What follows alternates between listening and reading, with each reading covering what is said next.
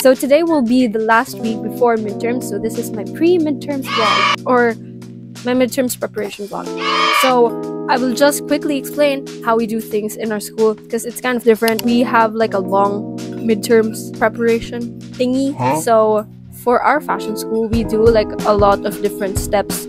It leads to the design.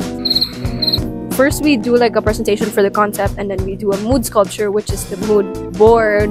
Then we do the design. So that whole process like spans for like 3 weeks or like a month. So welcome to my midterms month. For this week, we will be making and designing our mood sculpture, and then I'm also going to be doing a lot of activities for school before midterms, which are like just the chill activities. And this is also the last chill week for school. Oh, by the way, this is my mic. She's being held hostage. So I hope you guys enjoyed the vlog. Bye.